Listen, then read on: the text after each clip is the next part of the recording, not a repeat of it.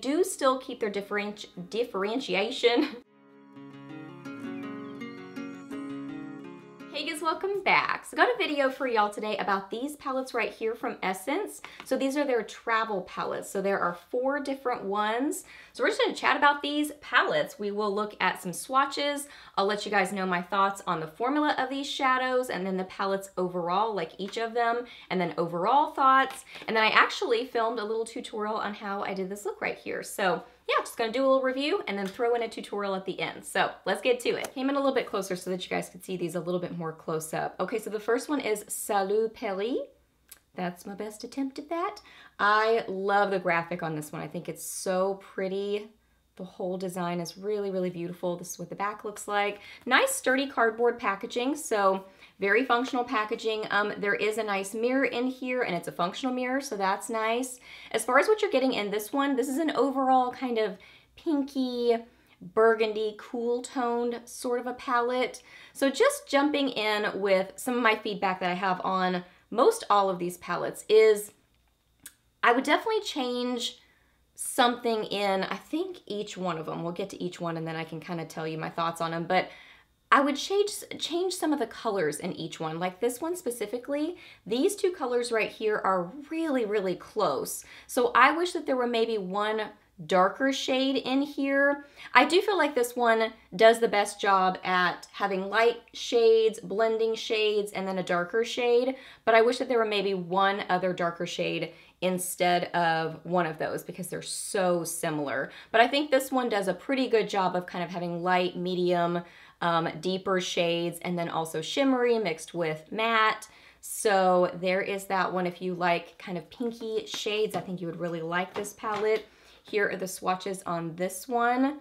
Beautiful. Now I do find also that with these, the cooler tone shades seem to need to be built up a little bit more, like the cool tone shades in this one, and then another one that we're about to chat about. I think the cooler shades seem to need a little bit more building, so I do note that about them, but I mean, look how pretty and pigmented that one is. Very easy to build up. That takes very little building, actually. Look at those. Super light catching and reflective and metallic. Gorgeous. This one is stunning. So overall, I really do like this one. I would just maybe, like I said, change out one of those and then put in like a dark, cool tone chocolatey sort of a shade, but just a pretty palette. Next up is Hello New York. So here is the graphic on this one. Really pretty. I think the graphic totally matches what's inside this palette, the whole kind of vibe of New York as well, that kind of concrete jungle sort of a theme to it. This is what the back looks like. So this is a very cool tone palette. So if you like grays, silvery, icy sort of purpley shades and blues, I think you would enjoy this palette. There are just 2 mattes in here, this one and this one. Those are mattes, and then the rest are shimmery and or metallic shades. So let me show you swatches on this one. So if you like cool tone shadows, I think this would be the palette for you for sure. This one's not personally my favorite. I don't mind cool tone shades. I actually really like cool tone shades, but I just don't wear them as much, especially like gray sort of colors. I did wear this one day and I had to build up this color a lot. I think it just has to do with the nature of that color though. It's just a lighter gray color. I don't think that it's necessarily the formula. I think it's just the fact that it's a light gray. So had to build that one up quite a bit, but I did end up with this really fun kind of icy purpley sort of a look. So yeah, I think if you like cool tone shades, this is a fun palette. This one is Good Day Sydney. Super duper cute. The outside is beautiful. And again, it matches the whole inside vibe. Like the colors happening here are the same sort of colors happening on the inside of the palette. So I think that is really, really fun. There are 1, 2, 3 mattes in here. Once again, I would have changed one of these 2 colors out for, I don't know, maybe like a super duper gold or something like that is maybe what I would have changed, because you'll see in the swatches they're pretty similar. But I think it's a really fun kind of collection of colors in here, that you have these warm tones and then you have these fun pops of greens and turquoisey teal shades. This one right here needs to be built up a little bit, but it can be built up on itself. It just takes a little bit more building than these others. Like this one I have on my lower lash line, and it is such a pretty green. So here are the swatches on these. Really pretty, but you can see these right here are pretty close. This one is just slightly more champagne, and this one is just slightly more pinky. So maybe make this one a lot more gold or something. So that's something I would have changed with it. But overall, I really like this one. This one is definitely one of my favorites of the bunch. Beautiful. And last up we have Hola Rio. This one is so pretty. Love the graphic on it. Love how it kind of catches the light with the lettering and the trees. It's just really, really pretty. And then as far as what's happening in this palette, this is overall kind of a warm tone palette. There are some kind of coppery burgundy sort of shades. It's really fun. Metallic-y, pinky purple. Now I would definitely change something in this palette. I would switch out one of these two kind of creamy matte shades for some kind of a mid-tone blending shade. There's no real blending shade in this one, so I do find myself grabbing the Good Day Sydney. These actually pair really nicely together, but to make this one a standalone palette, that's definitely something I would have changed about it, because I love this palette, but I do find myself having to grab something outside of it to create a full look. But this one is stunning. There are 1, 2, 3 mattes in here, and then the rest are metallic and or shimmery. Let me show you the swatches. I love this one. I think this is so pretty.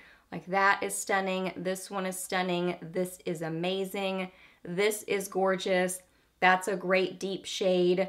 Really, just switch out one of these because they're so close. Look at that one. Oh, so pretty. These work really well as cheek highlighters too. I've worn them multiple times that way.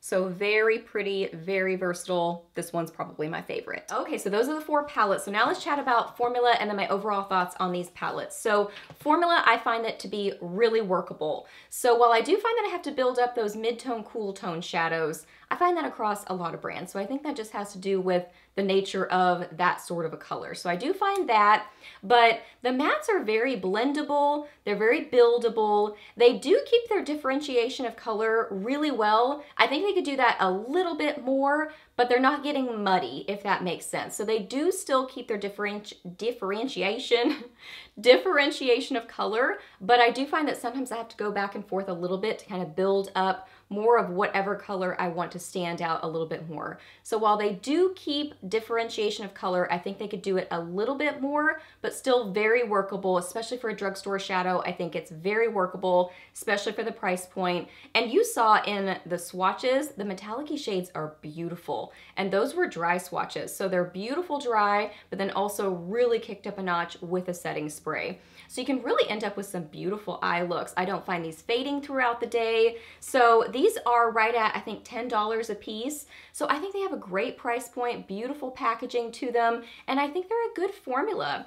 While I would switch out a few of the different shades happening in each palette, I think overall, really great palettes. I think they're fun. I love the theme of them.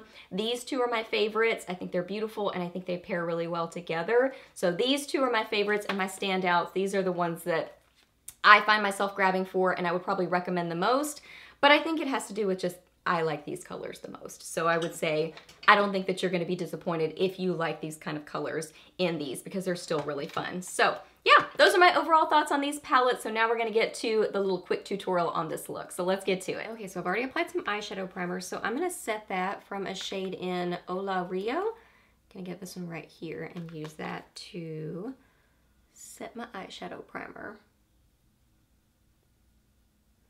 I'm going to use a shade from Good Day Sydney, this one right here. I'm going to get that on a crease brush. This is from Alter Ego. Tap off my brush and then just apply this and build this up in my crease and transition area. I'm going to take a shade from Hola Rio. I'm going to use this one right here. Get that on a Chique eyeshadow brush.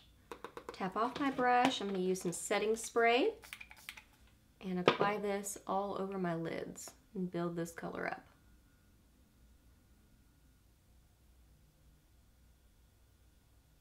I'm going to take a Morphe M507 brush and go in with a shade from Good Day Sydney, this dark shade right here.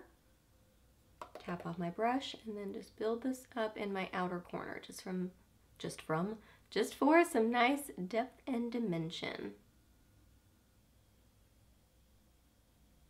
I'm gonna take a tiny flat brush. This is from Alamar Cosmetics. I'm gonna get some of this golden shade from Ola Rio. So taking that shade right there, tapping off my brush, spraying it with some setting spray. And then I'm going to apply this to the inner part of my lids, and then also bring a little bit on the inner corners. So just kind of building this up, sort of making a sunset sort of an eye.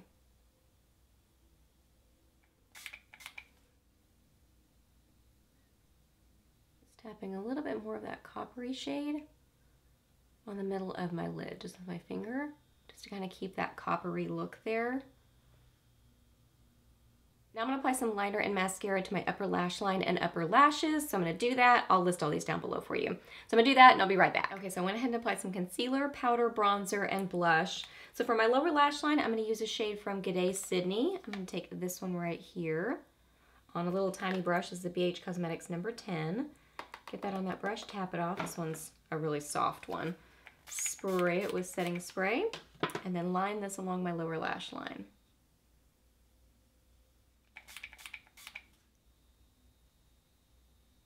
Then for a little random fun pop of color, I'm going to use one from G'day Sydney, this one right here, this fun green. On that same brush, I just wiped it off. Getting that on my brush, spraying my brush, and then I'm going to put just a little bit of this on my lower lash line right here on the inner part. And I'm just going to finish up with some CoverGirl Clump Crusher on my lower lashes.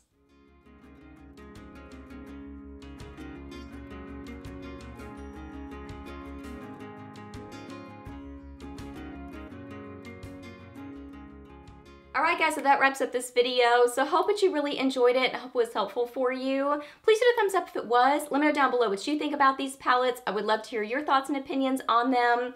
Ask me any questions that you have. I'm happy to answer those. Please subscribe to my channel if you're not already, and I'll see you in my next video. Bye!